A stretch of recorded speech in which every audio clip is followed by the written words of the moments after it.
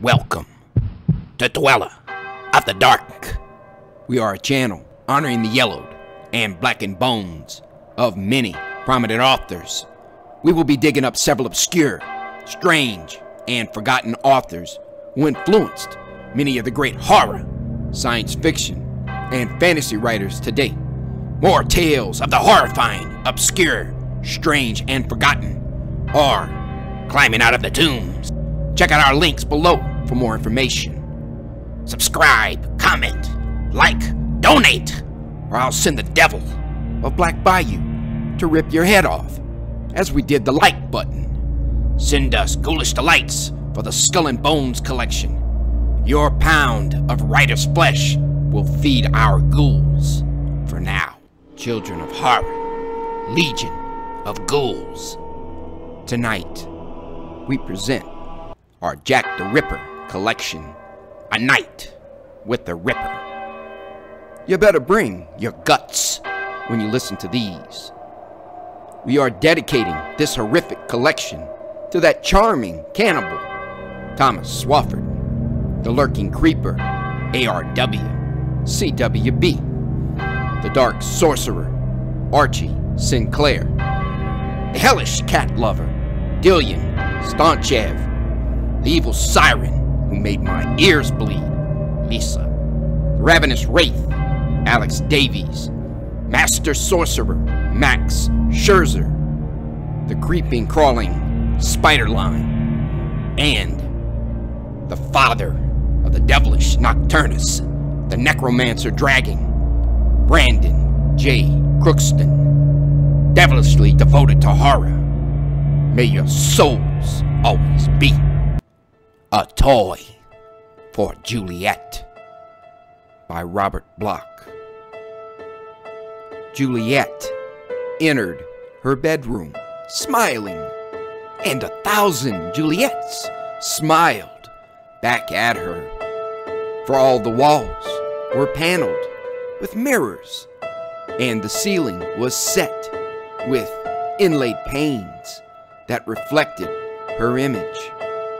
Wherever she glanced, she could see the blonde curls framing the sensitive features of a face that was a radiant amalgam of both child and angel, a striking contrast to the rich, ripe revelation of her body in the filmy robe.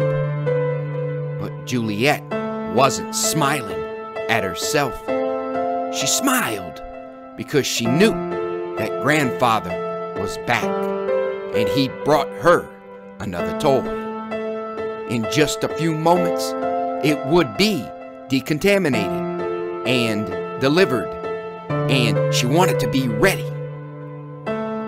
Juliet turned the ring on her finger, and the mirrors dimmed. Another turn would darken the room entirely. A twist in the opposite direction would bring them blazing into brilliance. It was all a matter of choice.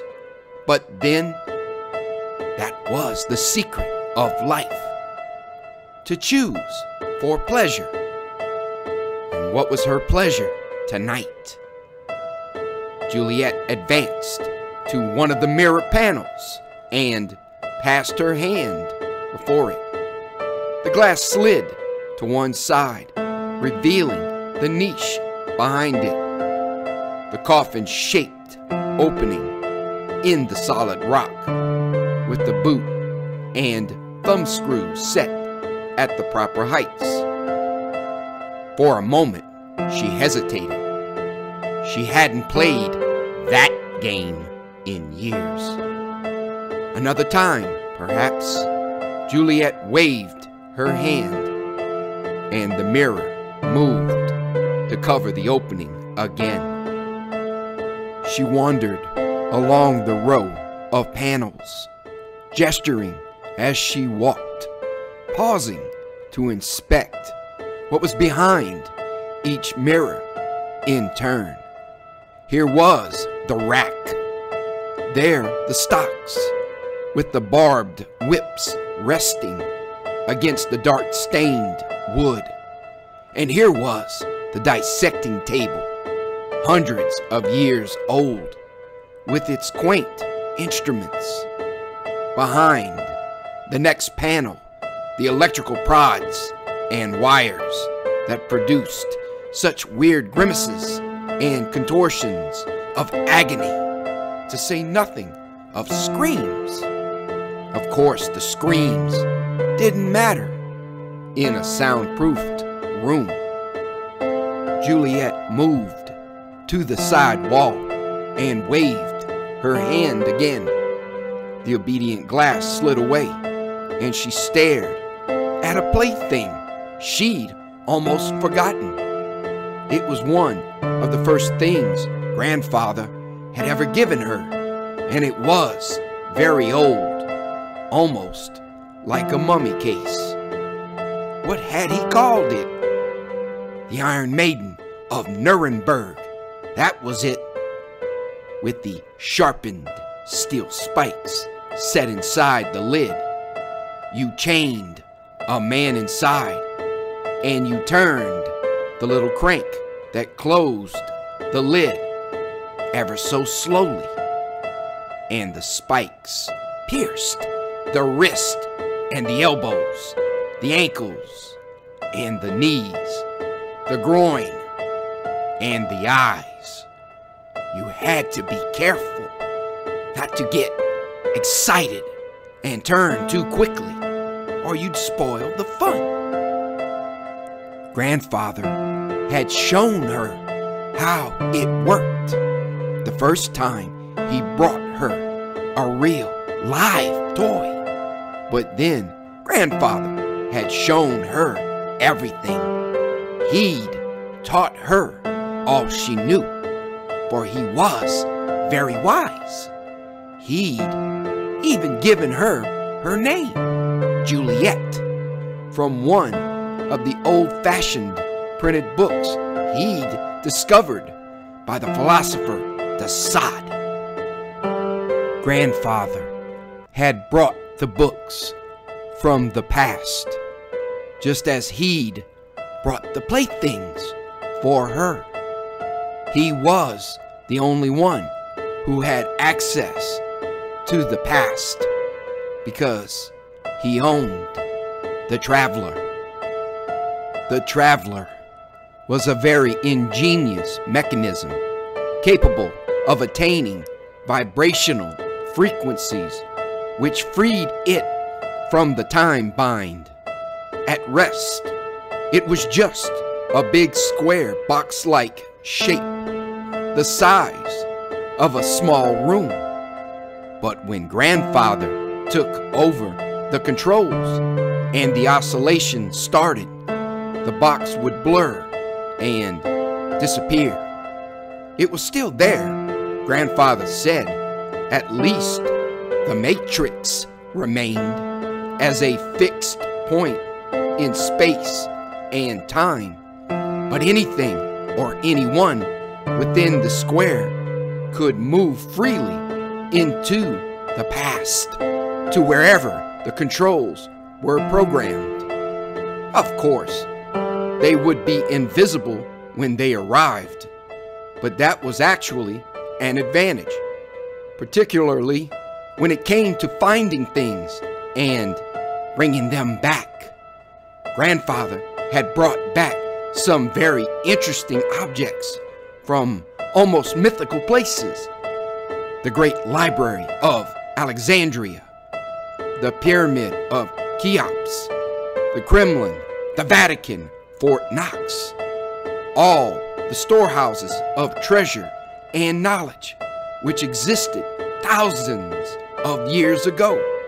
He liked to go to that part of the past, the period before the thermonuclear wars and the robotic ages, and collect things. Of course, books and jewels and metals were useless except to an antiquarian, but Grandfather was a romanticist and loved the olden times. It was strange to think of him owning the Traveler, but of course, he hadn't actually created it. Juliet's father was really the one who built it, and grandfather took possession of it after her father died. Juliet suspected grandfather had killed her father and mother when she was just a baby, but she could never be sure.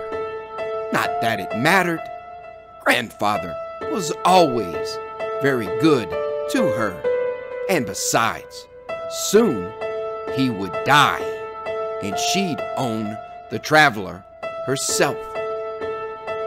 They used to joke about it frequently. "I've made you into a monster," he'd say, "and someday you'll end up by destroying me. After which, of course, you'll go on to destroy the entire world, or what little remains of it." "Weren't you afraid?" she'd tease. "Certainly not. That's my dream. The destruction of everything. An end to all this sterile decadence. Do you realize that at one time there were more than 3 billion inhabitants on this planet? And now, less than 3,000. Less than 3,000 shut up inside these domes, prisoners of themselves and sealed away forever, thanks to the sins of the fathers, who poisoned not only the outside world, but outer space by meddling with the atomic order of the universe. Humanity is virtually extinct already. You will merely hasten the finale." "But couldn't we all go back to another time in the Traveler?" she asked. "Back to what time? The continuum is changeless. One event leads inexorably to another. All links in a chain which binds us to the present and its inevitable end in destruction. We'd have temporary individual survival, yes, but to no purpose. And none of us are fitted to survive in a more primitive environment. So let us stay here and take what pleasure we can from the moment. My pleasure is to be the sole user and possessor of the Traveler. And yours, Juliet." Grandfather laughed then. They both laughed because they knew what her pleasure was. Juliet killed her first toy when she was 11, a little boy. It had been brought to her as a special gift from grandfather from somewhere in the past for elementary sex play, but it wouldn't cooperate, and she lost her temper and beat it to death with a steel rod. So grandfather brought her an older toy with brown skin, and it cooperated very well. But in the end, she tired of it, and one day when it was sleeping in her bed, she tied it down and found a knife.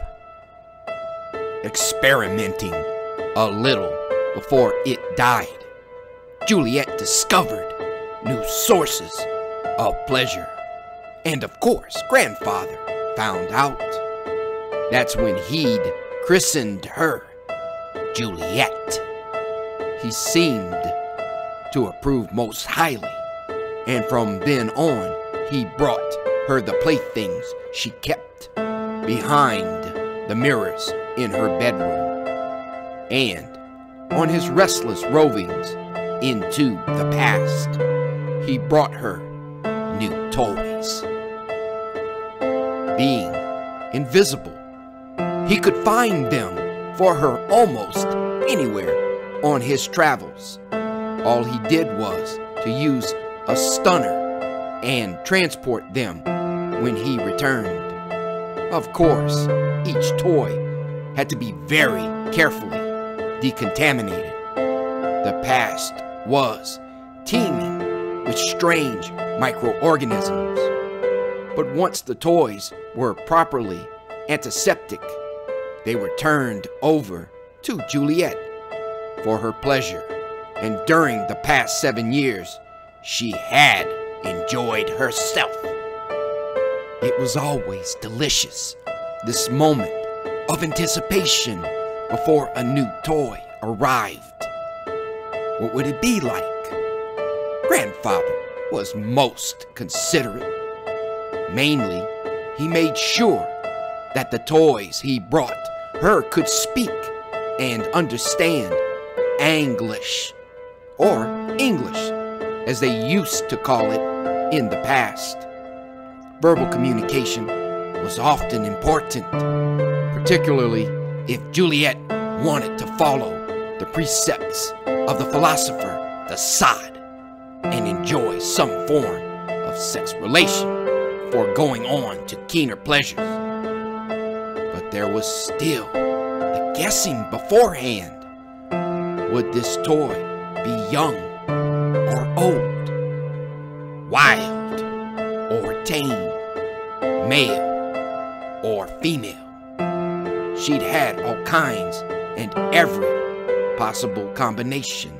Sometimes she kept them alive for days before tiring of them, or before the subtleties of which she was capable caused them to expire.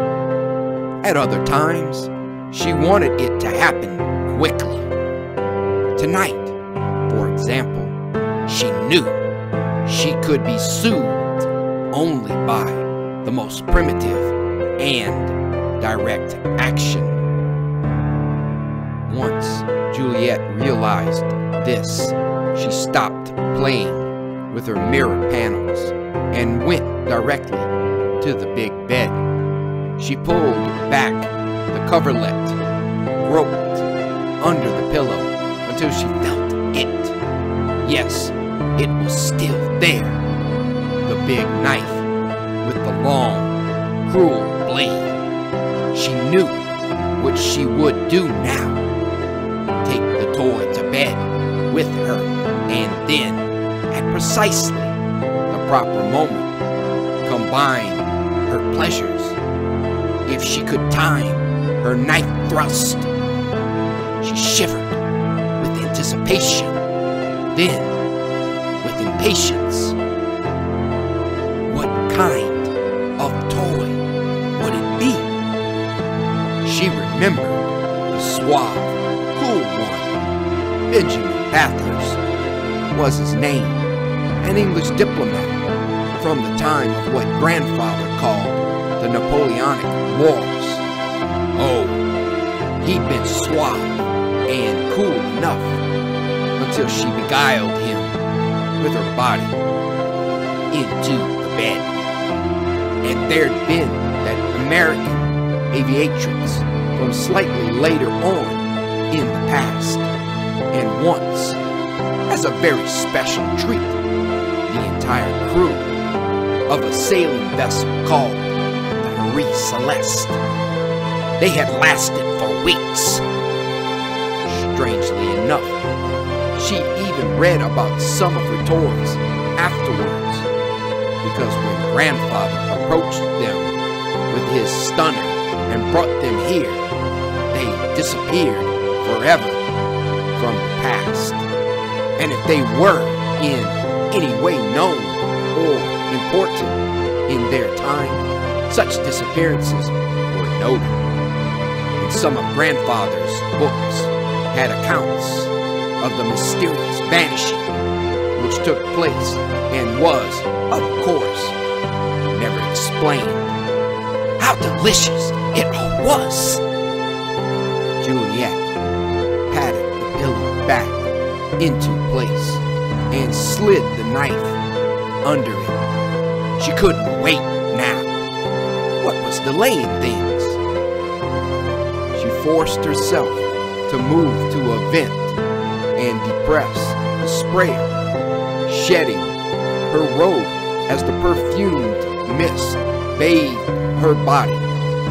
It was the final allurement. But why didn't her toy arrive?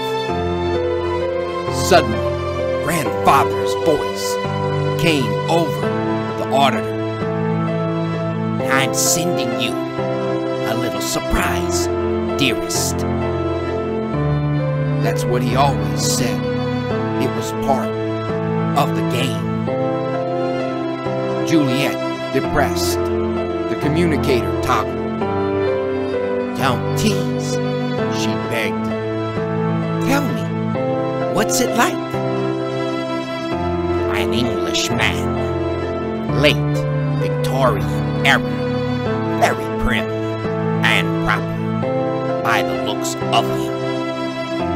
Young, handsome, passable. Grandfather chuckled. Your appetites betray you, dearest. Who is it? Someone from the books? I wouldn't know the name. We found no identification during the decontamination, but from his dress and manner and the little black bag he carried when I discovered him so early in the morning, I judge him to be a physician returning from an emergency call. Juliet knew about physicians from her reading, of course, just as she knew what Victorian meant. Somehow the combination seemed exactly right. Prim and proper? She giggled. Then I'm afraid it's due for a shock. Grandfather laughed. You have something in mind, I take it? Yes. Can I watch? Please, not this time. Very well. Don't be mad, darling. I love you. Juliet switched off, just in time, too, because the door was opening and the toy came in.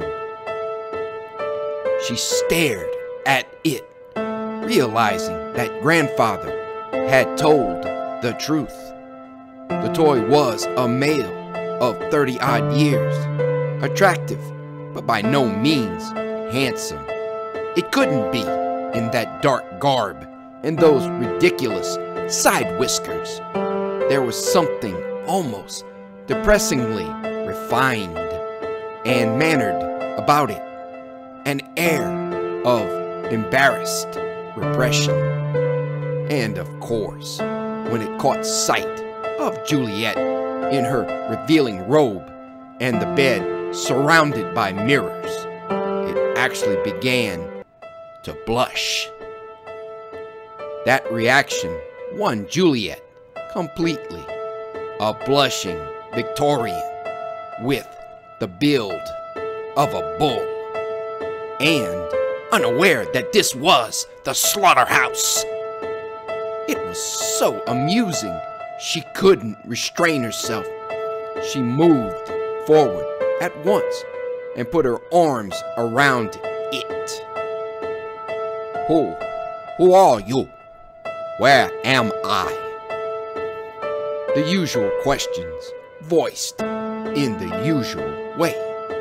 Ordinarily, Juliet would have amused herself by parrying with answers designed to tantalize and titillate her victim. But tonight, she felt an urgency which only increased as she embraced the toy and pressed it back toward the waiting dead. The toy began to breathe heavily, responding, but it was still bewildered. "Tell me, I don't understand.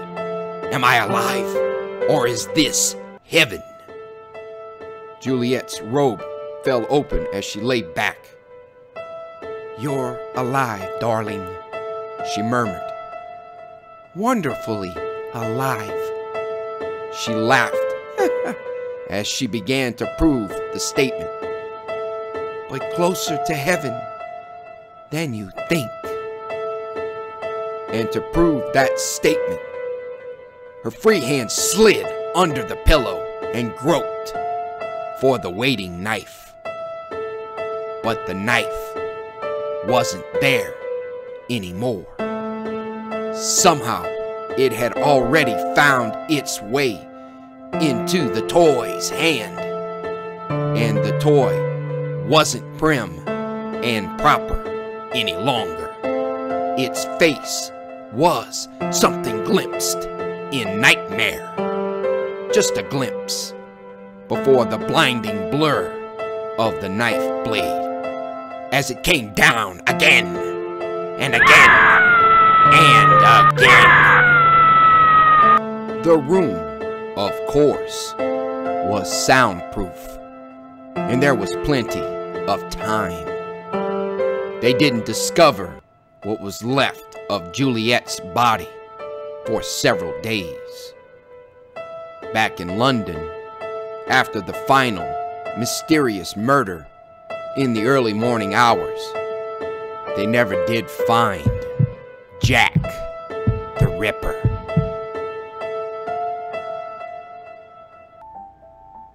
A Most Unusual Murder by Robert Bloch. Only the dead know Brooklyn. Thomas Wolfe said that, and he's dead now, so he ought to know. London, of course, is a different story.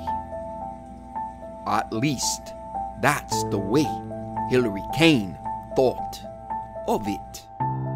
Not as a story, perhaps, but rather as an old-fashioned, outsized, picaresque novel in which every street was a chapter crammed with characters and incidents of its own. Each block a page, each structure a separate paragraph unto itself within the sprawling, tangled plot. Such was Hilary Kane's concept of the city, and he knew it well.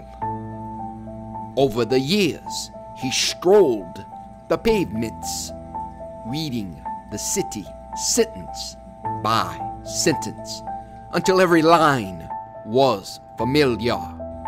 He'd learned London by heart. And that's why he was so startled when, one bleak afternoon in November, he discovered the shop in Saxe-Coburg Square. "I'll be damned," he said. Probably, Lester Woods, his companion, took the edge off the affirmation with an indulgent smile. "What's the problem?" "This." Kane gestured toward the tiny window of the establishment nestled inconspicuously between two residential relics of Victoria's day. "An antique place." Woods nodded. "At the rate they're springing up, there must be at least one for every tourist in London." "But not here." Kane frowned. "I happened to have come by this way less than a week ago, and I'd swear there was no shop in the square. Then it must have opened since. The two men moved up to the entrance, glancing through the display window in passing. Gaines' frown deepened. You call this new? Look at the dust on those goblets. Playing detective again, eh? Woods shook his head. Trouble with you, Hillary, is that you have too many hobbies. He glanced across the square as a chill wind heralded the coming of twilight. Getting late. We'd better move along. Not until I find out about this. Gaines was already opening the door, and Woods sighed. The game is afoot, I suppose. All right, let's get it over with. The shop bell tinkled, and the two men stepped inside. The door closed, the tinkling stopped, and they stood in the shadows and the silence. But one of the shadows was not silent. It rose from behind the single counter in the small space before the rear wall. Good afternoon, gentlemen, said the shadow, and switched on an overhead light. It cast a dim nimbus over the countertop and gave dimension to the shadow, revealing the substance of a diminutive figure with an unremarkable face beneath a balding brow. Gaines addressed the proprietor. Mind if we have a look? Is there any special area of interest? The proprietor gestured toward the shelves lining the wall behind him. Books, maps, china, crystal? Not really, Gaines said. It's just that I'm always curious about a new shop of this sort. The proprietor shook his head. Begging your pardon, but it's hardly new. Woods glanced at his friend with a barely suppressed smile, but Gaines ignored him. Odd, Gaines said. I've never noticed this place before. Quite so. I've been in business a good many years, but this is a new location. Now it was Gaines' turn to glance quickly at Woods, and his smile was not suppressed. But Woods was already eyeing the artifacts on display, and after a moment Gaines began his own inspection. Peering at the shelving beneath the glass counter, he made a rapid inventory. He noted a boudoir lamp with a beaded fringe, a lavalier, a tray of pearly buttons, a Durbar souvenir program, and a framed and inscribed photograph of Matilda Alice Victoria Wood, a.k.a. Bella Del Mar, a.k.a. Marie Lloyd.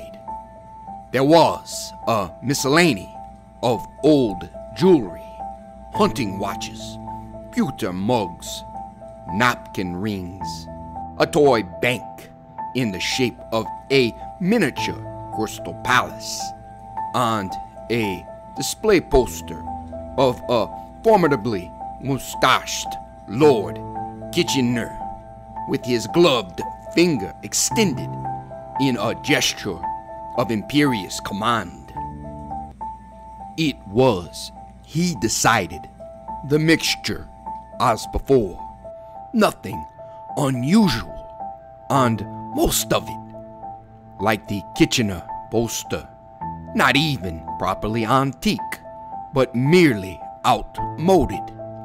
Those fans on the bottom shelf, for example, and the silk toppers, the opera glasses, the black bag in the far corner, covered with what was once called American cloth. Something about the phrase caused Kane to stoop and make a closer inspection. American cloth, dusty now, but once shiny, like the tarnished silver nameplate identifying its owner. He read the inscription: J. Ridley, M.D. Kane looked up, striving to conceal his sudden surge of excitement. Impossible! It couldn't be! And yet it was. Keeping his voice and gesture carefully casual, he indicated the bag to the proprietor. A medical kit? Yes, I imagine so. Might I ask where you acquired it? The little man shrugged. Hard to remember. In this line, one picks up the odd item here and there over the years. Might I have a look at it, please? The elderly proprietor lifted the bag to the countertop. Wood stared at it, puzzled, but Kane ignored him, his gaze intent on the nameplate below the lock. Would you mind opening it? He said. I'm afraid I don't have a key. Kane reached out and pressed the lock. It was rusted, but firmly fixed. Frowning, he lifted the bag and shook it gently. Something jiggled inside, and as he heard the click of metal against metal, his elation peaked. Somehow, he suppressed it as he spoke. How much are you asking? The proprietor was equally emotionless. Not for sale. What? Sorry, sir. It's against my policy to dispose of blind items. And since there's no telling what's inside. Look, it's only an old medical bag. I hardly imagine it contains the crown jewels. In the background, Woods snickered, but the proprietor ignored him. Granted, he said, but one can't be certain of the contents. Now, the little man lifted the bag, and once again, there was a clicking sound. Coins, perhaps? Probably just surgical instruments, Kane said impatiently. Why don't you force the lock and settle the matter? Oh, I couldn't do that. It would destroy its value. What value? Kane's guard was down now. He knew he'd made a tactical error, but he couldn't help himself. The proprietor smiled. I told you the bag is not for sale. Everything has its price. Cain's statement was a challenge, and the proprietor's smile broadened as he met it. 100 pounds. 100 pounds for that? Woods grinned, then gaped at Cain's response. Done and done. But, sir. For answer, Cain drew out his wallet and extracted 5 20-pound notes, placing them on the countertop. He lifted the bag and moved toward the door. Woods followed hastily, turning to close the door behind him. The proprietor gestured. Wait, come back. But Cain was already hurrying down the street, clutching the black bag under his arm.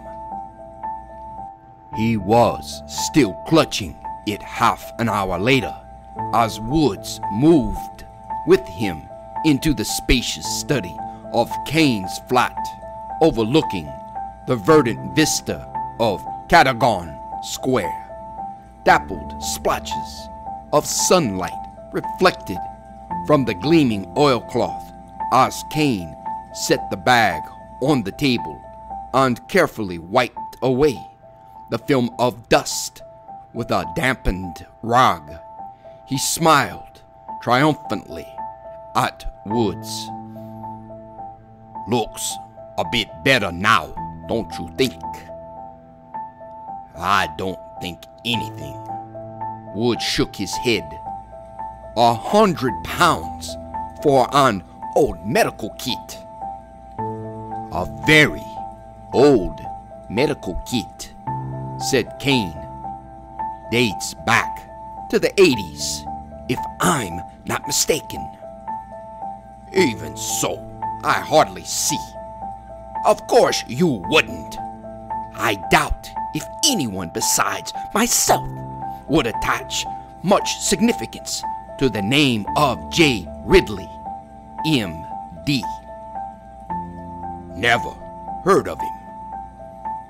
That's understandable. Cain smiled. He preferred to call himself Jack the Ripper. Jack the Ripper. Surely you know the case. Whitechapel, 1888. The savage slaying and mutilation of prostitutes by a cunning mass murderer who taunted the police, a shadow stalking his prey in the streets. Woods frowned. But he was never caught, was he? Not even identified. In that, you're mistaken. No murderer has been identified quite as frequently as Redjack. At the time of the crimes and over the years since, a score of suspects were named. A prime candidate was the Pole Klazowski, alias George Chapman, who killed several wives, but poison was his method and gain his motive, whereas the Ripper's victims were all penniless prostitutes who died under the knife. Another convicted murderer, Neil Cream, even openly proclaimed he was the Ripper. Wouldn't that be the answer then? Cain shrugged.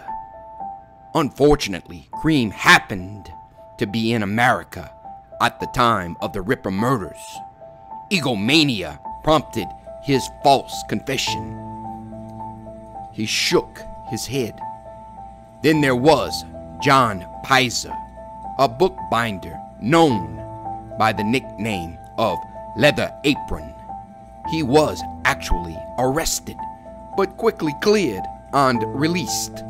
Some think the killings were the work of a Russian called Konovalov, who also went by the name of Pedachenko and worked as a barber's surgeon. Supposedly, he was a czarist secret agent who perpetrated the slayings to discredit the British police. Sounds pretty far-fetched, if you ask me. Exactly, Kane smiled. But there are other candidates equally improbable. Montague John Truett, for one, a barrister of unsound mind who drowned himself in the Thames shortly after the last Ripper murder. Unfortunately, it has been established that he was living in Bournemouth, and on the days before and after the final slaying, he was there playing cricket. Then there was the Duke of Clarence. Who?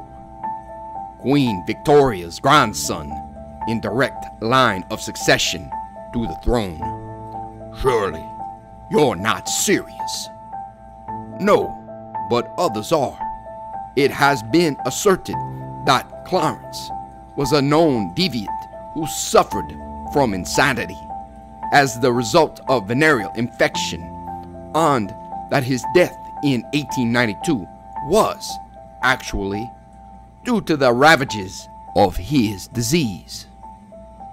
But that doesn't prove him to be the Ripper. Quite so. It hardly seems possible that he could write the letters filled with Americana slang and crude errors in grammar and spelling which the Ripper sent to the authorities. Letters containing information which could be known only by the murderer and the police. More to the point, Clarence was in Scotland at the time of one of the killings, and at Sandringham when others took place. And there are equally firm reasons for exonerating suggested suspects close to him: his friend James Stephen and his physician Sir William Gull. You've really studied up on this, Woods murmured. I'd no idea you were so keen on it. And for good reason. I wasn't about to make a fool of myself by advancing an untenable notion. I don't believe the Ripper was a seaman, as some surmise, for there's not a scintilla of evidence to back the theory. Nor do I think the Ripper was a slaughterhouse worker, a midwife, a man disguised as a woman, or a London bobby. And I doubt the very existence of a mysterious physician named Dr. Stanley, out to avenge himself against the woman who had infected him or his son. But there do seem to be a great number of medical men amongst the suspects, Woods said. Right you are, and for good reason. Consider the nature of the crimes, the swift and skillful removal of vital organs, accomplished in the darkness of the streets, under constant danger of imminent discovery. All this implies the discipline of someone versed in anatomy, someone with the cool nerves of a practicing surgeon. Then too, there's the matter of escaping detection. The Ripper obviously knew the alleys and byways of the East End so thoroughly that he could slip through police cordons and patrols without discovery. But if seen, who would have a better alibi than a respectable physician carrying a medical bag on an emergency call late at night? With that in mind, I set about my search, examining the rolls of London Hospital in Whitechapel Road. I went over the names of physicians and surgeons listed in the medical registry for that period. All of them? It wasn't necessary. I knew what I was looking for. A surgeon who lived unpracticed in the immediate Whitechapel area. Whenever possible, I followed up with a further investigation of my suspects' histories, researching hospital and clinical affiliations, even hobbies and background activities from medical journals, press reports, and family records. Of course, all this takes a great deal of time and patience. I must have been tilting at this windmill for a good 5 years before I found my man. Woods glanced at the nameplate on the bag. J. Ridley, M.D. John Ridley, Jack, to his friends, if he had any. Kane paused, thoughtful. But that's just the point. Ridley appears to have had no friends and no family. An orphan, he received his degree from Edinburgh in 1878, 10 years before the date of the murders. He set up private practice here in London, but there is no office address listed, nor is there any further information to be found concerning him. It's as though he took particular care to suppress every detail of his personal and private life. This, of course, is what roused my suspicions. For an entire decade, J. Ridley lived and practiced in the East End without a single mention of his name anywhere in print, except for his registry listing. And after 1888, even that disappeared. Suppose he died. There's no obituary on record. Woods shrugged. Perhaps he moved, immigrated, took sick, abandoned practice. Then why the secrecy? Why conceal his whereabouts? Don't you see? It's the very lack of such ordinary details which leads me to suspect the extraordinary. But that's not evidence. There's no proof that your Dr. Ridley was the Ripper. That's why this is so important. Kane indicated the bag on the tabletop. If we knew its history, where it came from. As he spoke, Kane reached down and picked up a brass letter opener from the table, then moved to the bag. Wait.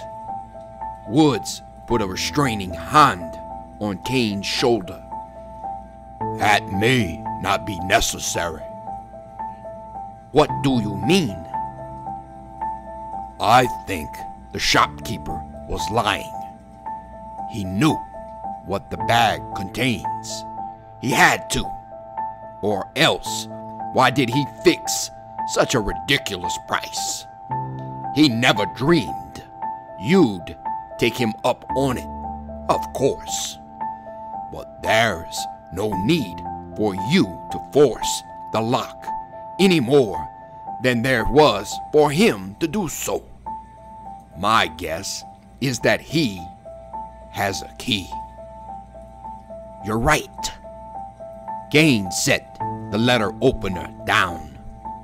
I should have realized, if I'd taken the time to consider his reluctance, he must have the key. He lifted the shiny bag and turned. Come along, let's get back to him before the shop closes. And this time we won't be put off by any excuses. Dusk had descended as Cain and his companion hastened through the streets, and darkness was creeping across the deserted silence of Saxe-Coburg Square when they arrived. They halted then, staring into the shadows, seeking the spot where the shop nestled between the residences looming on either side. The shadows were deeper here, and they moved closer, only to stare again at the empty gap between the two buildings. The shop was gone. Woods blinked, then turned and gestured to Cain. "But we were here. We saw it." Cain didn't reply. He was staring at the dusty, rubble-strewn surface of the space between the structures, at the weeds which sprouted from the bare ground beneath. A chill night wind echoed through the emptiness. Cain stooped and sifted a pinch of dust between his fingers. The dust was cold, like the wind that whirled the fine grains from his hand and blew them away into the darkness. "What happened?" Woods was murmuring. "Could we both have dreamed?" Cain stood erect, facing his friend. "This isn't a dream," he said, gripping the black bag. "Then what's the answer?" "I don't know." Cain frowned thoughtfully. "But there's only one place where we can possibly find it." "Where?" "The 1888 medical registry lists the address of John Ridley as number 17 Dorcas Lane." The cab which brought them to Dorcas Lane could not enter its narrow accessway. The dim alley beyond was silent and empty, but Cain plunged into it without hesitation, moving along the dark passage between solid rows of grimy brick. Treading over the cobblestones, it seemed to Woods that he was being led into another era. Yet Cain's progress was swift and unfaltering. "You've been here before," Woods said. "Of course." Cain halted before the unlighted entrance to number 17, then knocked.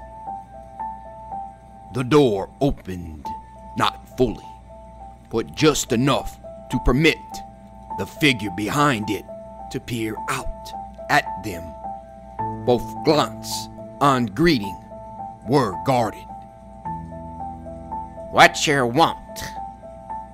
Cain stepped into the fan of light from the partial opening. "Good evening. Remember me?" Yes.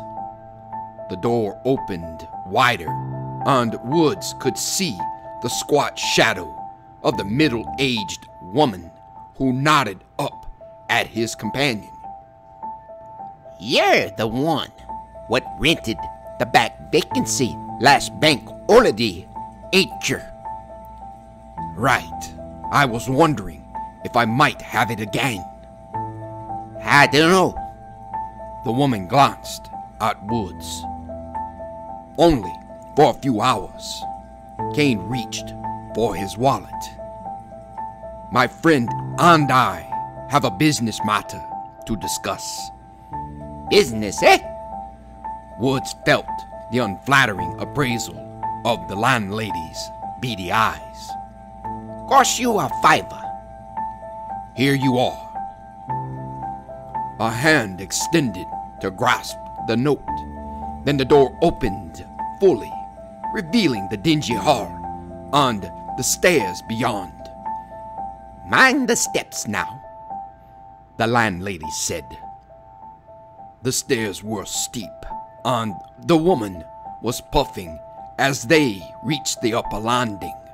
She led them along the creaking corridor to the door at the rear, fumbling for the keys in her apron. Here we are. The door opened on musty darkness, scarcely dispelled by the faint illumination of the overhead fixture as she switched it on. The landlady nodded at Kane. I don't rent this for lodgings no more. It ain't properly made up. Quite all right. Kane smiled, his hand on the door. If there's anything you'll be needing, best tell me now. I've got to run over to the neighbor for a bit. She's been took ill. I'm sure we'll manage. Kane closed the door, then listened for a moment as the landlady's footsteps receded down the hall. Well, he said, what do you think? Woods surveyed the shabby room with its single window framed by yellowing curtains. He noted the faded carpet with its pattern well nigh worn away, the marred and chipped surfaces of the massive old bureau and heavy Moorish chair, the brass bed covered with a much-mended spread, the ancient gas log in the fireplace framed by a cracked marble mantelpiece, and the equally cracked washstand fixture in the corner. I think you're out of your mind, Woods said. Did I understand correctly that you've been here before? Exactly. I came several months ago, as soon as I found the address in the registry. I wanted a look around. Woods wrinkled his nose. More to smell than there is to see. Use your imagination, man. Doesn't it mean anything to you that you're standing in the very room once occupied by Jack the Ripper? Woods shook his head. There must be a dozen rooms to let in this old barn. What makes you think this is the right one? The registry entry specified rear, and there are no rear accommodations downstairs. That's where the kitchen is located. So this has to be the place. Kane gestured. Think of it. You may be looking at the very sink where the Ripper washed away the traces of his butchery, the bed in which he slept after his dark deeds were performed. Who knows what sights this room has seen and heard, the voice crying out in a tormented nightmare. Come off of it, Hillary, Woods grimaced impatiently. It's one thing to use your imagination, but quite another to let your imagination use you. Look, Kane pointed to the far corner of the room. Do you see those indentations in the carpet? I noticed them when I examined this room on my previous visit. What do they suggest to you? Woods peered dutifully at the worn surface of the carpet, noting the 4 round, evenly spaced marks. Must have been another piece of furniture in that corner. Something heavy, I'd say. But what sort of furniture?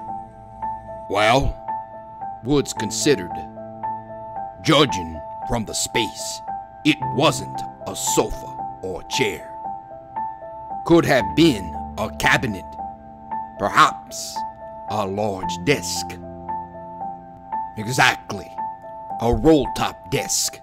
Every doctor had one in those days. Kane sighed. Oh, I'd give a pretty penny to know what became of that item. It might have held the answer to all our questions. After all these years, not bloody likely. Woods glanced away. Didn't find anything else, did you? I'm afraid not. As you say, it's been a long time since the Ripper stayed here. I didn't say that. Woods shook his head. You may be right about the desk. And no doubt the medical registry gives a correct address. But all it means is that this room may once have been rented by a Dr. John Ridley. You've already inspected it once. Why bother to come back? Because now I have this. Kane placed the black bag on the bed. On this, he produced a pocket knife. You intend to force the lock after all. In the absence of a key, I have no alternative. Kane wedged the blade under the metal guard and began to pry upwards. It's important that the bag be opened here. Something it contains may very well be associated with this room. If we recognize the connection, we might have an additional clue, a conclusive link. The lock snapped. As the bag sprang open, the 2 men stared down at its contents. The jumble of vials and pillboxes, the clumsy old-style stethoscope, the probes and tweezers, the roll of gauze, and resting atop it, the scalpel with the steel-tipped surface encrusted with brownish stains. They were still staring as the door opened quietly behind them, and the balding, elderly little man entered the room. I see.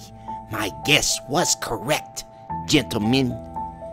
You too have read the medical registry. He nodded. I was hoping I'd find you here. Kane frowned. What do you want? I'm afraid I must trouble you for my bag. But it's my property now. I bought it. The little man sighed. Yes, and I was a fool to permit it. I thought putting on that price would dissuade you. How was I to know you were a collector like myself? Collector? Of curiosa pertaining to murder. The little man smiled. A pity you cannot see some of the memorabilia I've acquired. Not the commonplace items associated with your so-called Black Museum in Scotland Yard, but true rarities with historical significance. He gestured. The silver jar in which the notorious French sorceress Lavoisier kept her poisonous ointments. The actual dirks which dispatched the unfortunate nephews of Richard III in the Tower. Yes, even the poker responsible for the atrocious demise of Edward II at Berkeley Castle on the night of September 21st, 1327. I had quite a bit of trouble locating it until I realized the date was reckoned according to the old Julian calendar. Cain frowned impatiently. Who are you? What happened to that shop of yours? My name would mean nothing to you. As for the shop, let us say that it exists spatially and temporally as I do, when and where necessary for my purposes. By your current and limited understanding, you might call it a sort of time machine. Woods shook his head. You're not making sense. Ah, but I am. And very good sense, too. How else do you think I could pursue my interest so successfully unless I were free to travel in time? It is my particular pleasure to return to certain eras in this primitive past of yours, visiting the scenes of famous and infamous crimes, and locating trophies for my collection. The shop, of course, is just something I used as a blind for this particular mission. It's gone now, and I shall be going too, just as soon as I retrieve my property. It happens to be the souvenir of a most unusual murder. You see? Cain nodded at Woods. I told you this bag belonged to the Ripper. Not so, said the little man. I already have the Ripper's murder weapon, which I retrieved directly after the slaying of his final victim on November 9th, 1888. And I can assure you that your Dr. Ridley was not Jack the Ripper, but merely and simply an eccentric surgeon. As he spoke, he edged toward the bed. No, you don't! Cain turned to intercept him, but he was already reaching for the bag. Let go of that! Cain shouted. The little man tried to pull away, but Cain's hand swooped down frantically into the open bag and clawed. Then it rose, gripping the scalpel. The little man yanked the bag away. Clutching it, he retreated as Cain bore down upon him furiously. Stop! Woods cried. Hurling himself forward, he stepped between the two men directly into the orbit of the descending blade. There was a gurgle, then a thud as he fell. The scalpel clattered to the floor, slipping from Cain's nerveless fingers and coming to rest amidst the crimson stain that seeped and spread. The little man stooped and picked up the scalpel. Thank you, he said softly.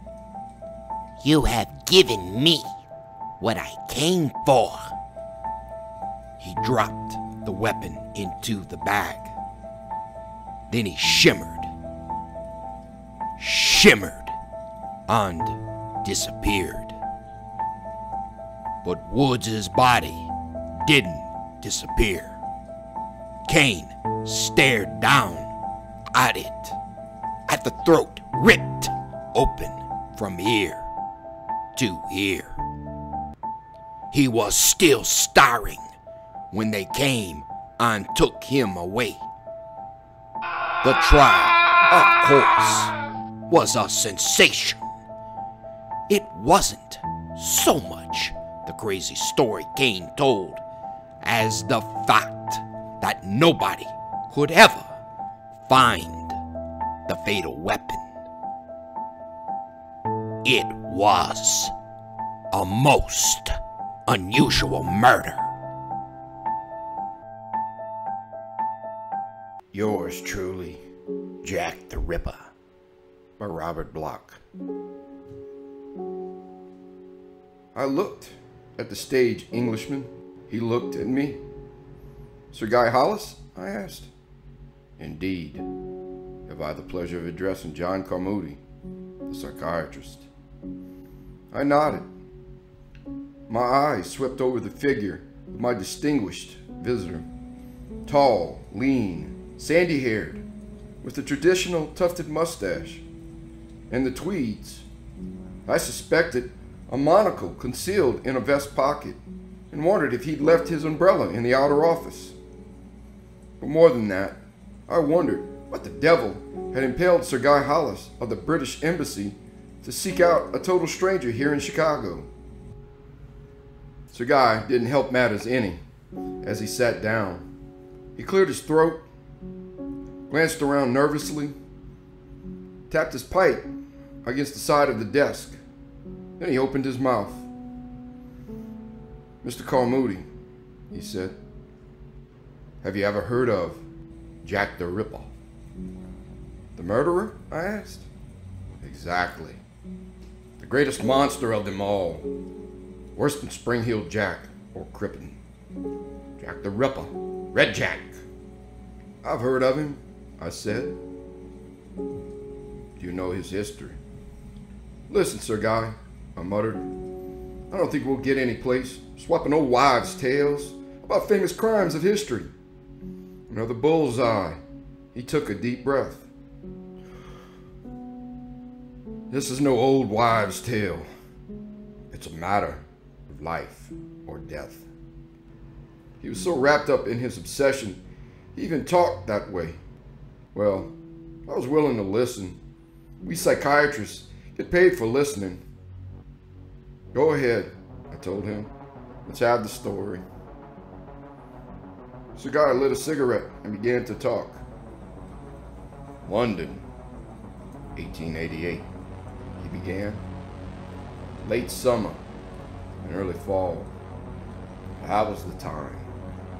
Out of nowhere came the shadowy figure of Jack the Ripper, the stalking shadow with a knife, prowling through London's East End, haunting the squalid dives of Whitechapel, Spitalfields. Where he came from, no one knew. But he brought death in a knife. 6 times that knife descended to slash the throats and bodies of London's women, drabs and alley sluts. August 7 was the date of the first butchery. They found her body lying there with 39 stab wounds, a ghastly murder. On August 31st, another victim. The press became interested. The slum inhabitants were more deeply interested still. Who was this unknown killer who prowled in their midst and struck at will in the deserted alleyways of Night Town? And what was more important, when would he strike again? September 8th was the date. Scotland Yard assigned special deputies. Rumors ran rampant. The atrocious nature of the slayings was the subject for shock and speculation. The killer used a knife expertly. He cut throats and removed certain portions of the bodies after death. He chose victims and settings with a fiendish deliberation. No one saw him or heard him. The watchmen, making their gray rounds in the dawn, would stumble across the hacked and hard thing that was the Ripper's handiwork. Who was he? What was he? A mad surgeon? A butcher? An insane scientist? A pathological degenerate escaped from an asylum? A deranged nobleman? A member of the London police? Then, the poem appeared in the newspaper. The anonymous poem, designed to put a stop to speculations, but which only aroused public interest to a further frenzy. A mocking little stanza. I'm not a butcher, I'm not a yid, nor yet a foreign skipper, but I'm your own true loving friend, yours truly, Jack the Ripper. And on September 30th, 2 more throats were slashed open. I interrupted Sir Guy for a moment. Very interesting, I commented. I'm afraid a faint hint of sarcasm crept into my voice. He winced, but didn't falter in his narrative.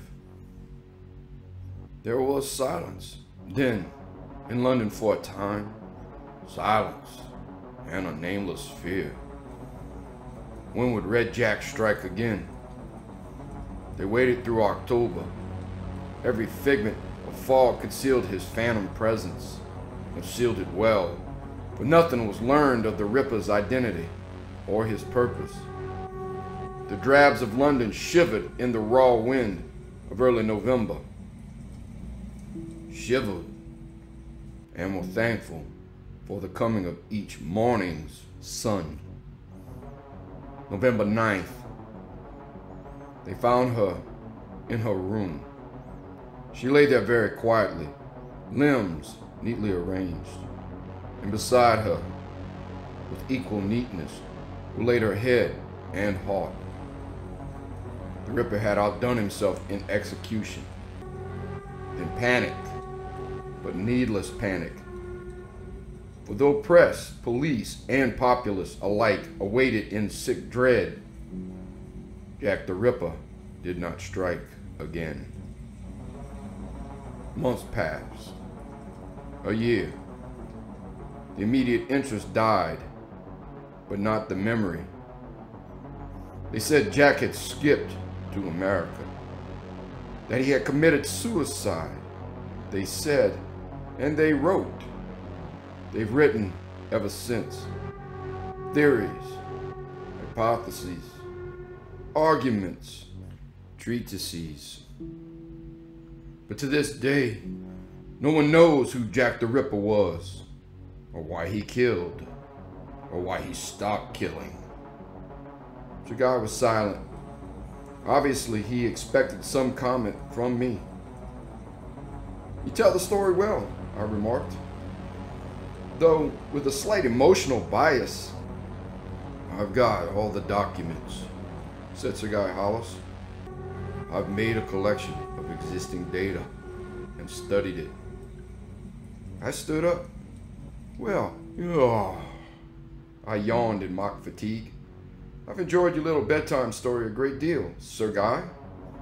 It was kind of you to abandon your duties at the British Embassy to drop in on a poor psychiatrist and regale him with your anecdotes.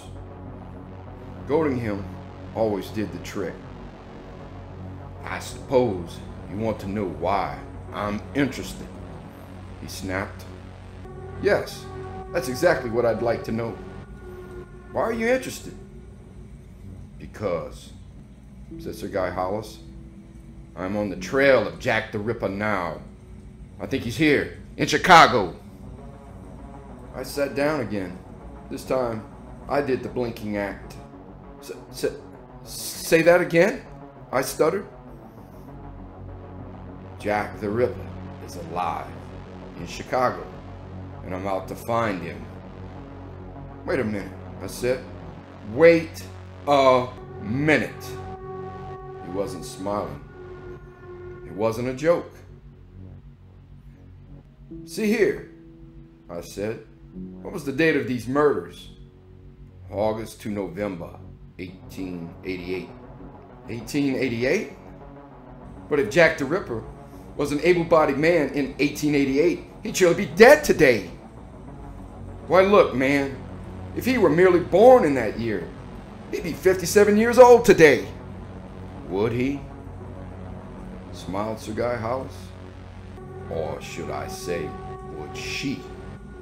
Because Jack the Ripper may have been a woman, or any number of things. Sir Guy, I said, you came to the right person when you looked me up. You definitely need the services of a psychiatrist. Perhaps. Tell me, Mr. Carmody, do you think I'm crazy? I looked at him and shrugged, but I had to give him a truthful answer. Frankly, no. Then, you might listen to the reasons I believe Jack the Ripper is alive today. I might. I've studied these cases for 30 years, been over the actual ground, talked to officials, talked to friends and acquaintances of the poor drabs who were killed, visited with men and women in the neighborhood, collected an entire library of material touching on Jack the Ripper, studied all the wild theories or crazy notions. I learned a little. Not much, but a little. I won't bore you with my conclusions, but there was another branch of inquiry that yielded more fruitful return. I have studied unsolved crimes, murders.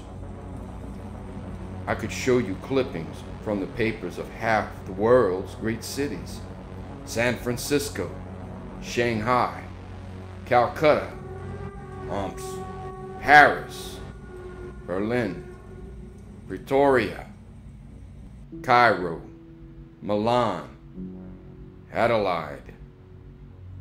The trail is there, the pattern. Unsolved crimes, slashed throats of women, with the peculiar disfigurations and removals.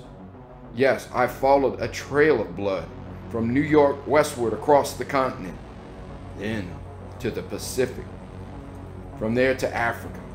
During the World War of 1914-18, it was Europe. After that, South America. And since 1930, the United States again. 87 such murders. And to their trained criminologists, all bear the stigma of the Ripper's handiwork.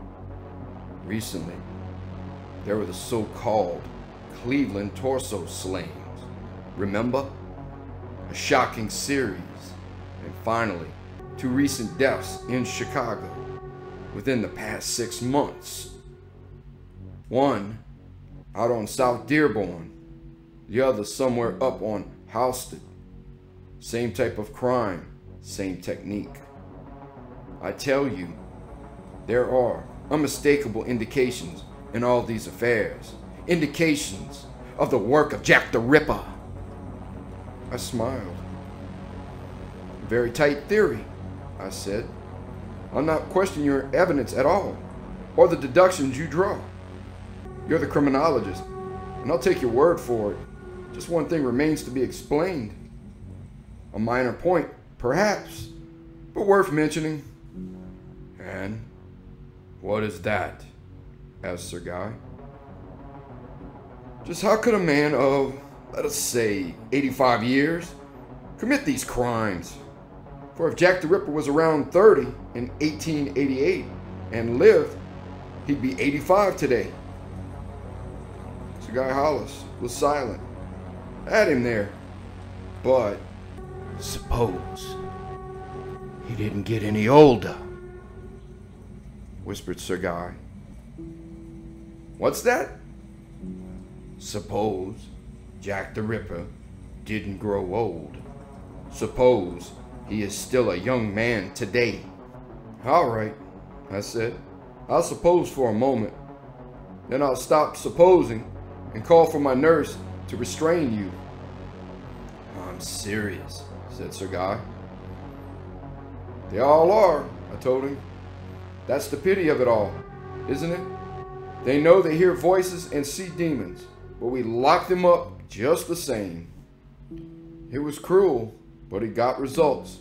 He rose and faced me. It's a crazy theory, I grant you, he said. All the theories about the Ripper are crazy. The idea that he was a doctor, or a maniac, or a woman. The reasons advanced for such beliefs are flimsy enough. There's nothing to go by. So why should my notion be any worse? Because people grow older, I reasoned with him. Doctors, maniacs, and women alike. What about sorcerers? Sorcerers? Necromancers, wizards, practices of black magic. What's the point? I studied, said Sir Guy. I studied everything. After a while, I began to study the dates of the murders. The pattern those dates formed, the rhythm, the solar, lunar, stellar rhythm, the sidereal aspect, the astrological significance. He was crazy, but I still listened. Suppose Jack the Ripper didn't murder for murder's sake alone. Suppose he wanted to make a sacrifice. What kind of sacrifice? Sir Guy shrugged. It is said that if you offer blood to the dark gods, that they grant boons. Yes, if a blood offering is made at the proper time, when the moon and the stars are right, and with the proper ceremonies, they grant boons. Boons of youth. Eternal youth. But that's nonsense. No, that's Jack the Ripper. I stood up. A most interesting theory, I told him. But, Sir Guy, there's just one thing I'm interested in. Why do you come here and tell it to me? I'm not an authority on witchcraft. I'm not a police official or criminologist. I'm a practicing psychiatrist. What's the connection? Sir Guy smiled. You are interested then? Well, yes. There must be some point. There is. But I wished to be assured of your interest first. Now, I can tell you my plan. And just what is this plan? Sir Guy gave me a long look. Then he spoke. John Carmody, he said, you and I are going to capture Jack the Ripper. That's the way it happened. I've given the gist of that first interview in all its intricate and somewhat boring detail because I think it's important. It helps to throw some light on Sir Guy's character and attitude. And in view of what happened after that, but I'm coming to those matters. Sir Guy's thought was simple. It wasn't even a thought, just a hunch. You know the people here, he told me. I've inquired. That's why I came to you as the ideal man for my purpose. You number amongst your acquaintances many writers, painters, poets. the so-called intelligentsia, the bohemians, the lunatic fringe from the near north side. For certain reasons, never mind what they are, my clues lead me to infer that Jack the Ripper is a member of that element. He chooses to pose as an eccentric. I have a feeling that with you to take me around and introduce me to your set, I might hit upon the right person. It's all right with me, I said. But just how are you going to look for him? As you say, he might be anybody, anywhere. And you have no idea what he looks like. He might be young or old. Jack the Ripper, a jack of all trades? Rich man, poor man, beggar man, thief, doctor, lawyer. How will you know? We shall see. Sir Guy sighed heavily. But I must find him at once. Why the hurry? Sir Guy sighed again. Because in 2 days, he will kill again. Are you sure? Sure as the stars. I plotted this chart, you see. All of the murders correspond to certain astrological rhythm patterns. If, as I suspect, he makes a blood sacrifice to renew his youth, he must murder within 2 days.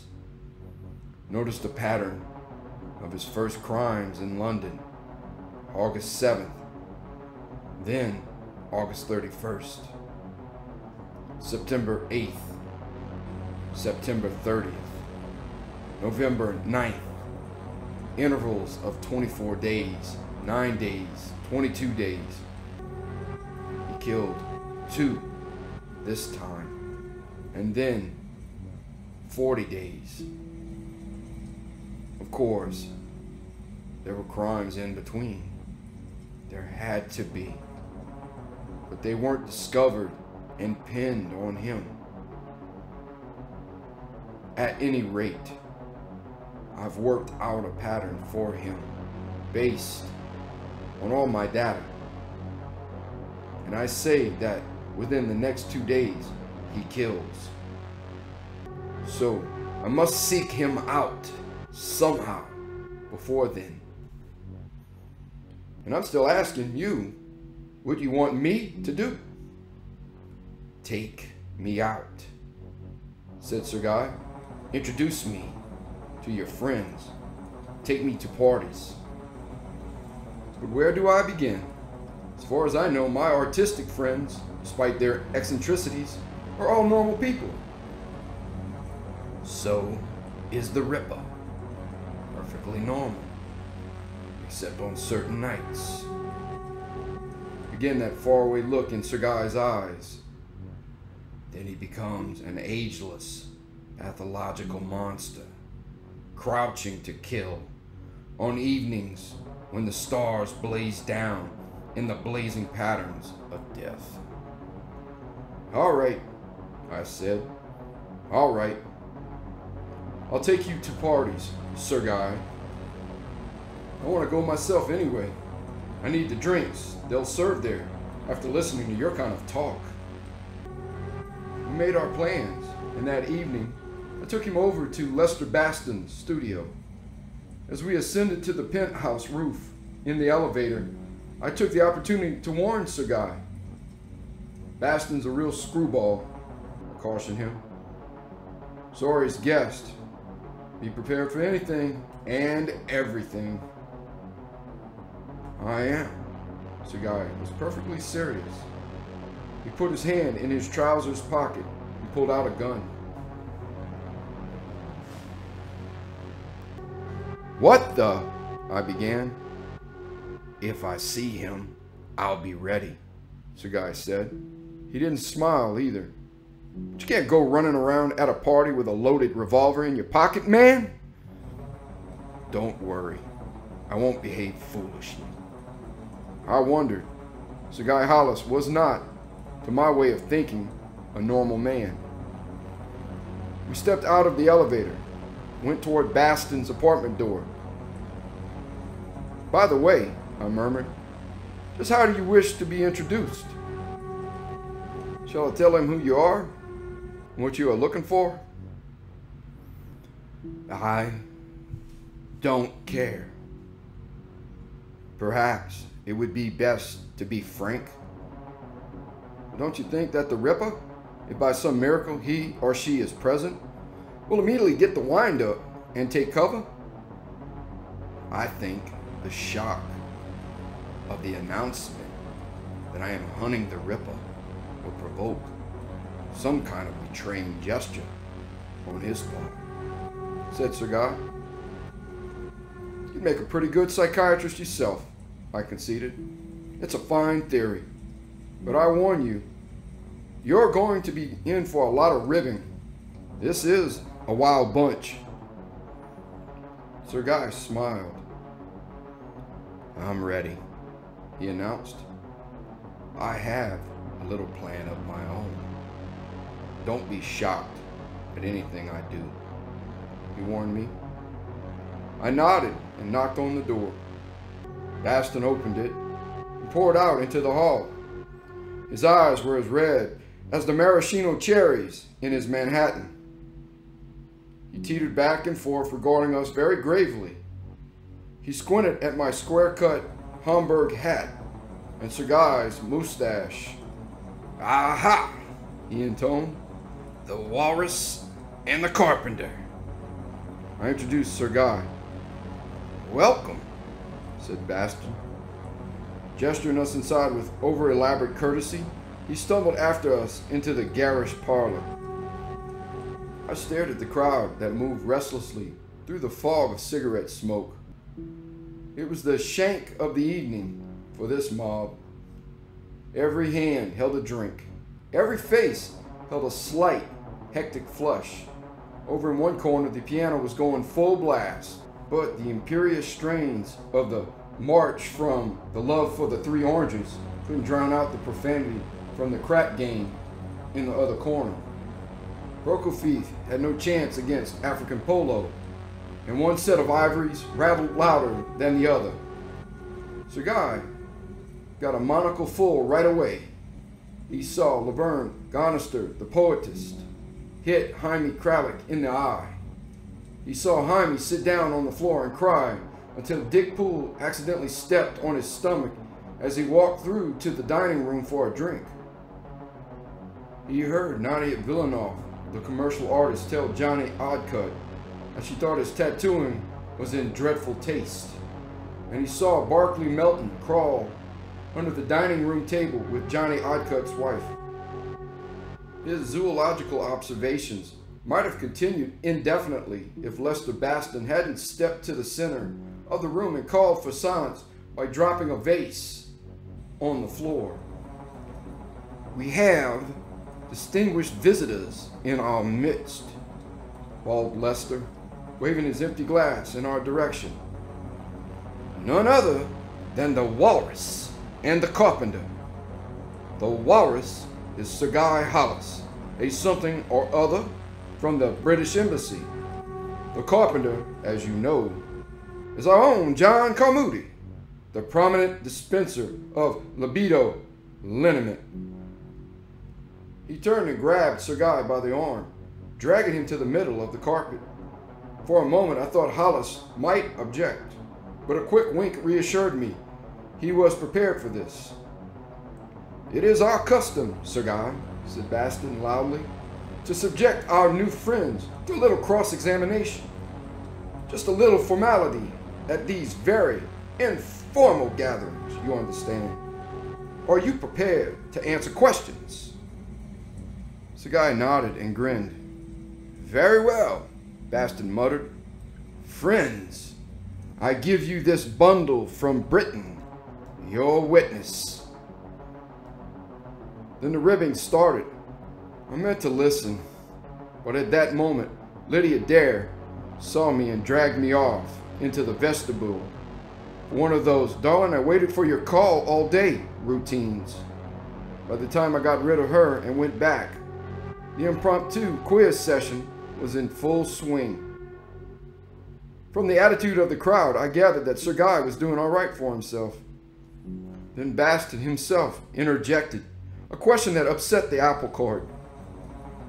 "And what, may I ask, brings you to our midst tonight? What is your mission, O walrus?" "I'm looking for Jack the Ripper." Nobody laughed. Perhaps it struck them all the way it did me. I glanced at my neighbors and began to wonder. Laverne Gonister, Jaime Kralik, Harmless, Dick Poole, Nadia Villanov, Johnny Odcutt and his wife, Barclay Melton, Lydia Dare, all harmless. But what a forced smile on Dick Poole's face! And that sly, self-conscious smirk that Barclay Melton wore. Oh, it was absurd, I grant you. But for the first time, I saw these people in a new light. I wondered about their lives, their secret lives, beyond the scenes of parties. How many of them were playing a part, concealing something? Who here would worship Hecate and grant that horrid goddess the dark boon of blood? Even Lester Baston might be masquerading.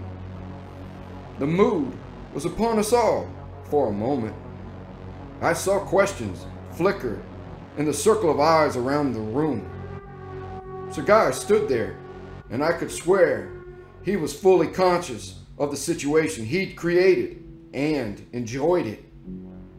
I wondered idly just what was really wrong with him. Why he had this odd fixation concerning Jack the Ripper. Maybe he was hiding secrets too. Baston, as usual, broke the mood. He burlesqued it. "The walrus isn't kidding, friends," he said. He slapped Sir Guy on the back and put his arm around him as he orated. "Our English cousin is really on the trail of the fabulous Jack the Ripper. You all remember Jack the Ripper, I presume? Quite a cut-up in the old days, as I recall. Really had some ripping good times when he went out on a tear. The walrus has some idea that the Ripper is still alive, probably prowling around Chicago with a Boy Scout knife.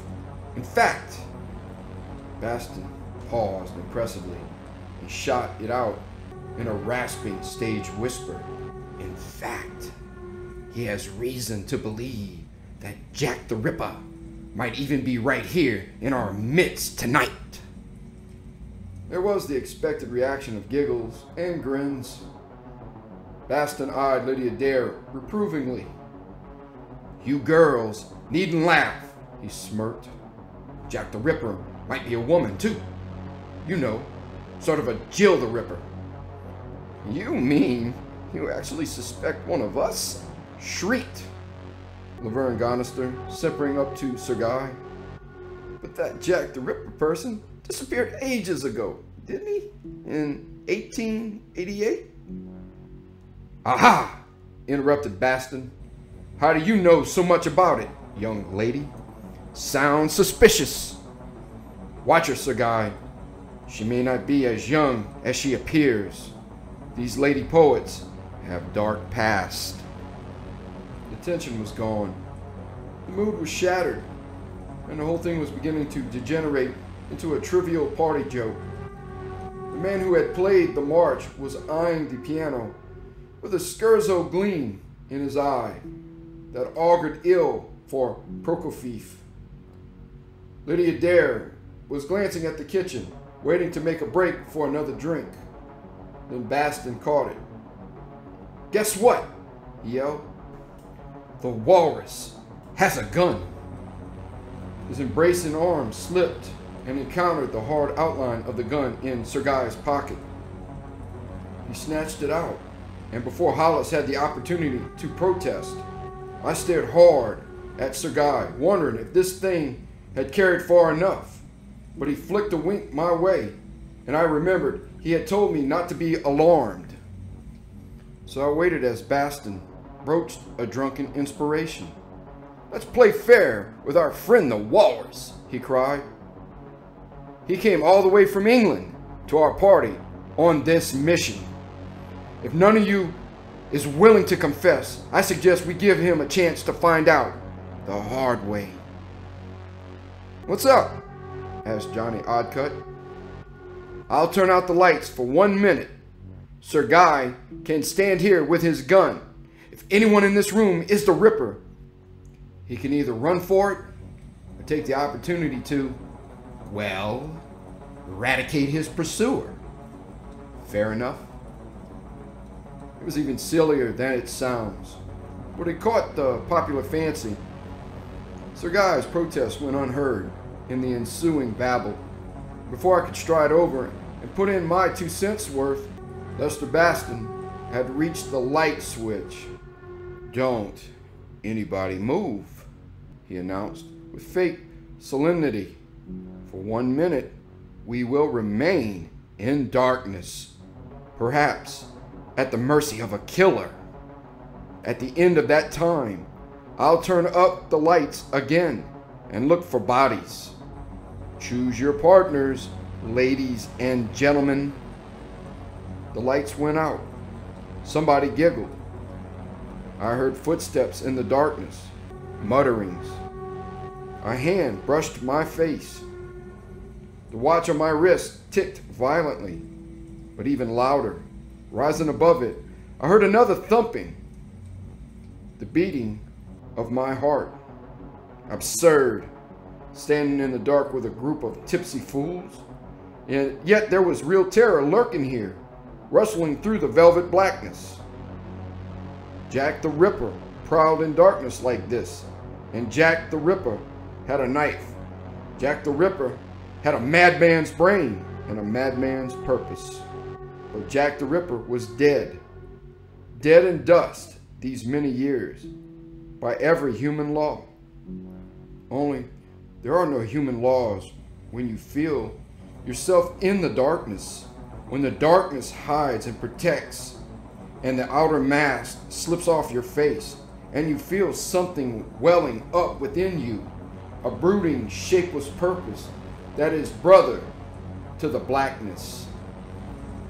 Sir Guy Hollis shrieked. There was a grisly thud. Baston had the lights on. Everybody screamed. Sir Guy Hollis lay sprawled on the floor in the center of the room. The gun was still clutched in his hand. I glanced at the faces, marveling at the variety of expressions human beings can assume when confronting horror. All the faces were present in the circle. Nobody had fled, and yet Sir Guy Hollis lay there. Laverne Gonister was wailing and hiding her face. All right. Sir Guy rolled over and jumped to his feet. He was smiling. Just an experiment, eh?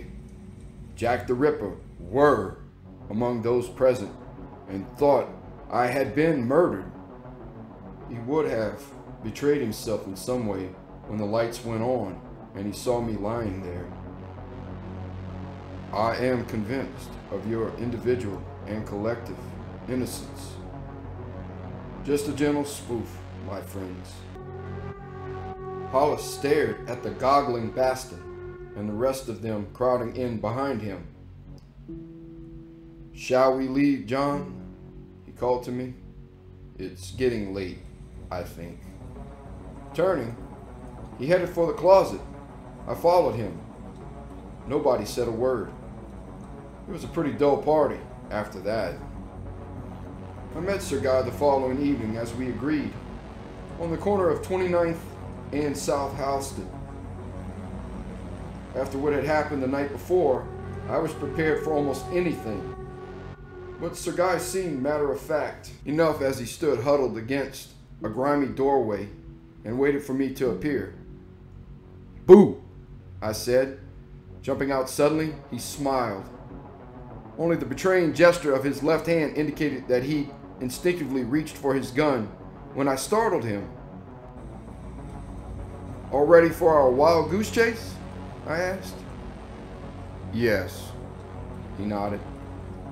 I'm glad that you agreed to meet me without asking questions, he told me. It shows you trust my judgment. He took my arm and edged me along the street slowly. It's foggy tonight, John, said Sir Guy Hollis.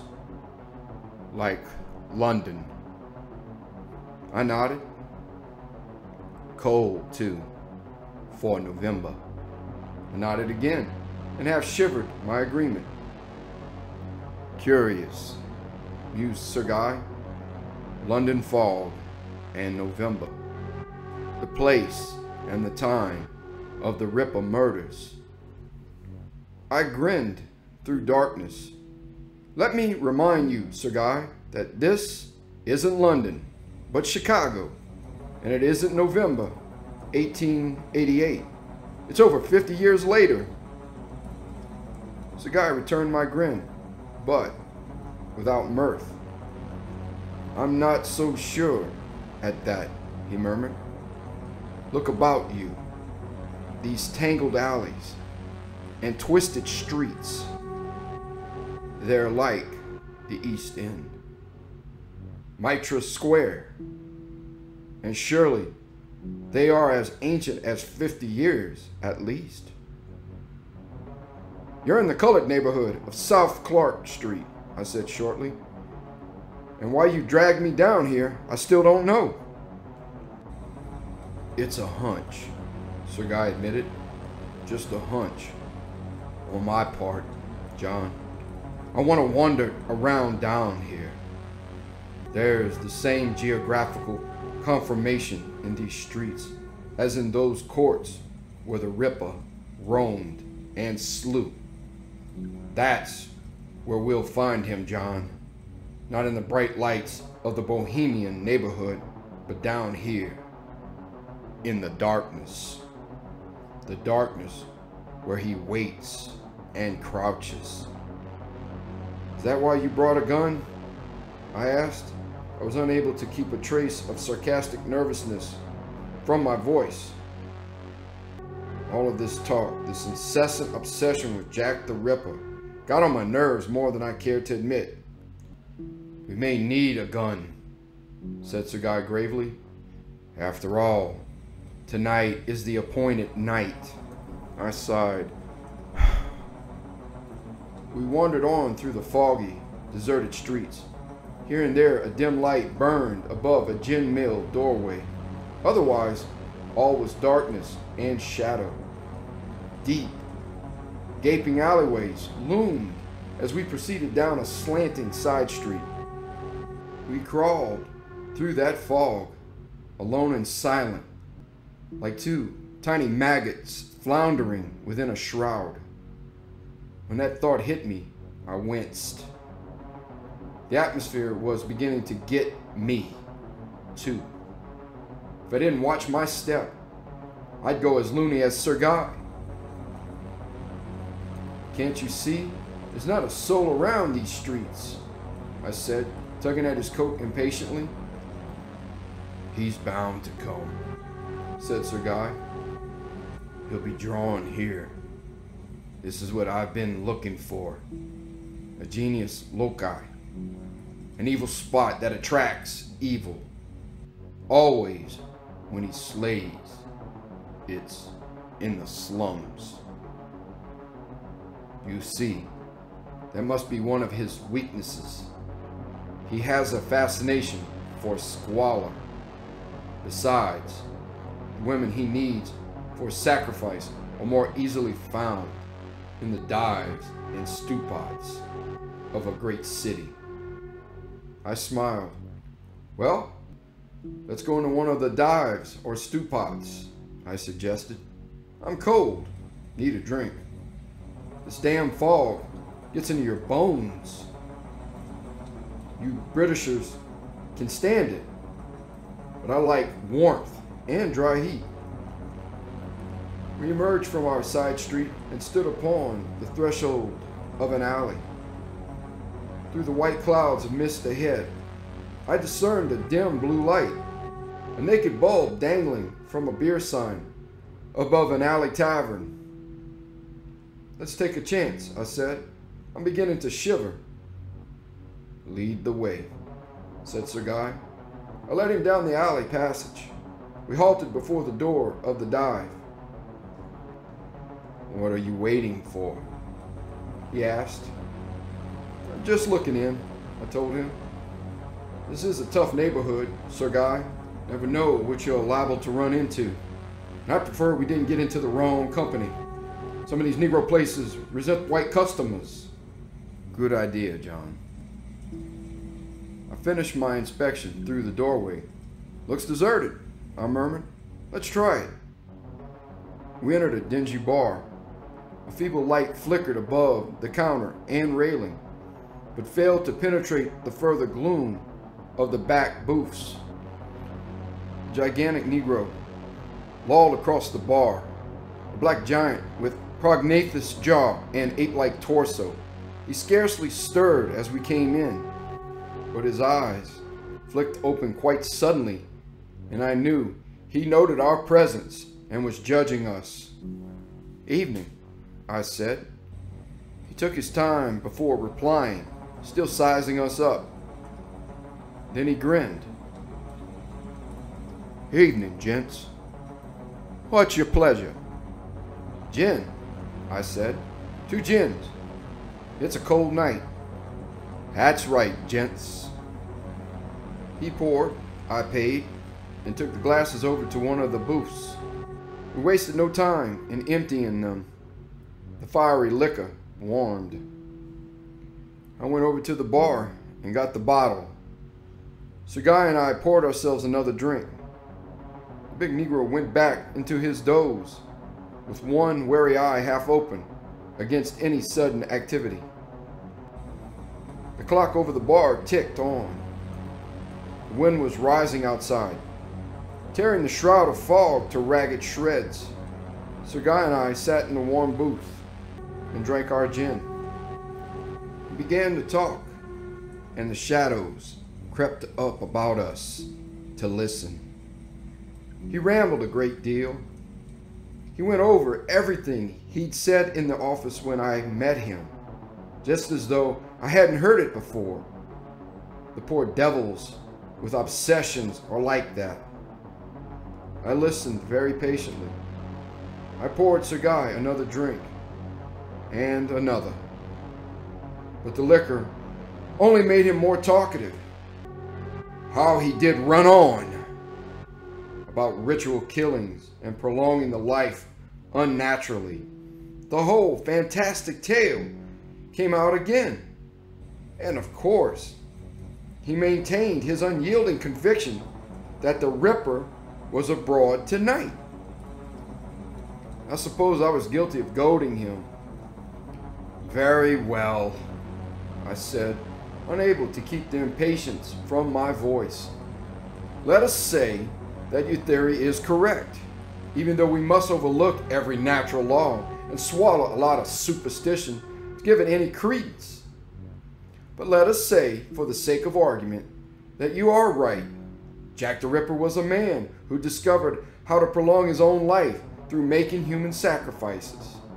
He did travel around the world, as you believe. He is in Chicago now, and he is planning to kill. In other words, let us suppose that everything you claim is gospel truth. So what?" "What do you mean, so what?" said Sir Guy. "I mean, so what?" I answered. "If all this is true, it still doesn't prove that by sitting down in a dingy gin mill on the south side, Jack the Ripper is going to walk in here and let you kill him or turn him over to the police. And come to think of it, I don't even know now just what you intend to do with him if you ever did find him." Sir Guy gulped his gin. "I'd capture bloody swine," he said. "Capture him and turn him over to the government, together with all the papers and documentary evidence I've collected against him over a period of many years. I've spent a fortune investigating this affair. I tell you, a fortune! His capture will mean the solution of hundreds of unsolved crimes. Of that I am convinced. I tell you, a mad beast is loose on this world. An ageless, eternal beast sacrificing to Hecate and the dark gods. In vino varietas, or was all this babbling the result of too much gin? It didn't matter. Sir Guy Hollis had another. I sat there and wondered what to do with him. The man was rapidly working up to a climax of hysterical drunkenness. One other point, I said, more for the sake of conversation than in any hopes of obtaining information. You still don't explain how it is that you hope to just blunder into the Ripper.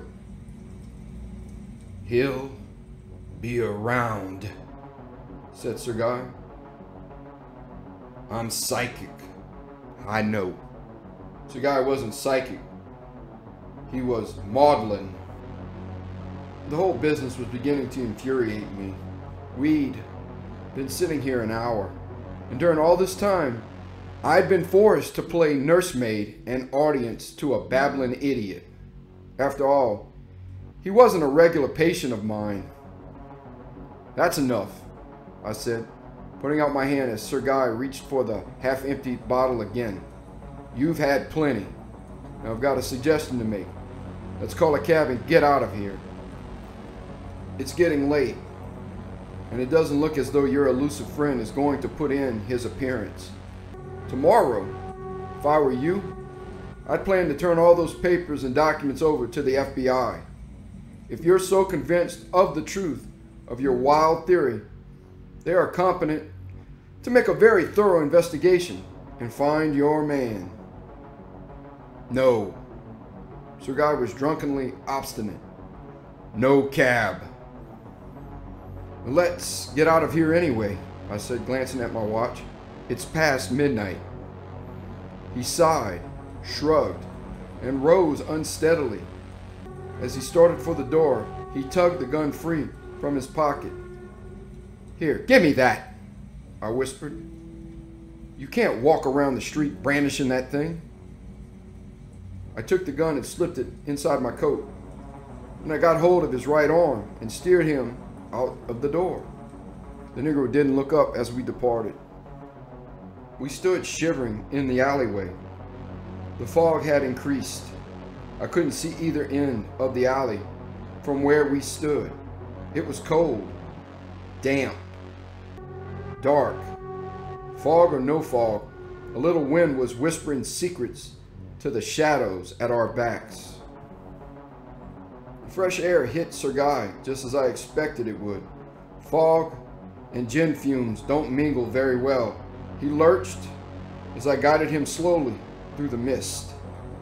Sir Guy, despite his incapacity, still stared apprehensively at the alley, as though he expected to see a figure approaching. Disgust got the better of me. Childish foolishness, I snorted. Jack the Ripper indeed. I call this carrying a hobby too far. Hobby? He faced me. Through the fog, I could see his distorted face. You call this a hobby? Well, what is it? I grumbled. Just why else are you so interested in tracking down this mythical killer? My arm held his, but his stare held me. In London, he whispered, in 1888, one of those nameless drabs the Ripper slew was my mother. What? Later, I was recognized by my father and legitimized. We swore to give our lives to find the Ripper. My father was the first to search. He died in Hollywood in 1926. On the trail of the Ripper. They said he was stabbed by an unknown assailant in a brawl. But I know who that assailant was. So I've taken up his work. Do you see, John? I've carried on, and I will carry on until I do find him and kill him with my own hands. He took my mother's life and the lives of hundreds to keep his own hellish being alive. Like a vampire, he battens on blood.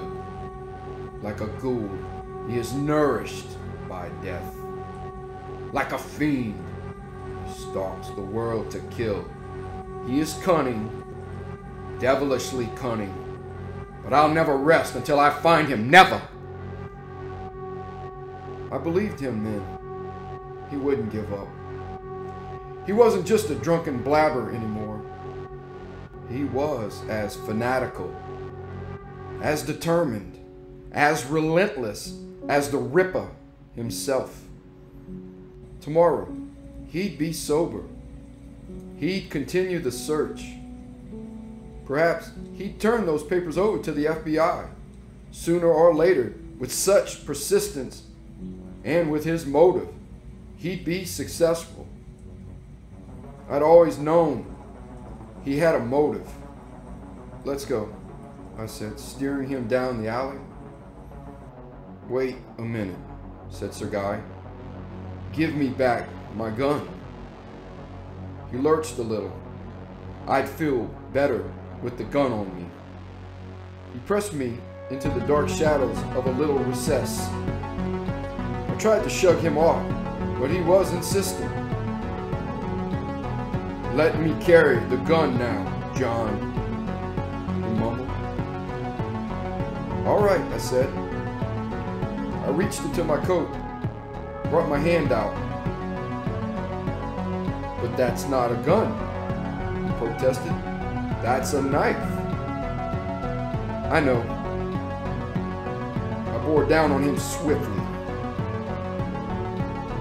John! He screamed.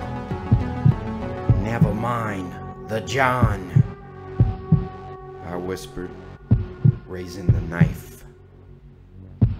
just call me Jack.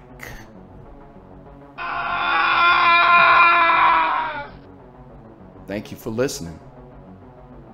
Have a great night.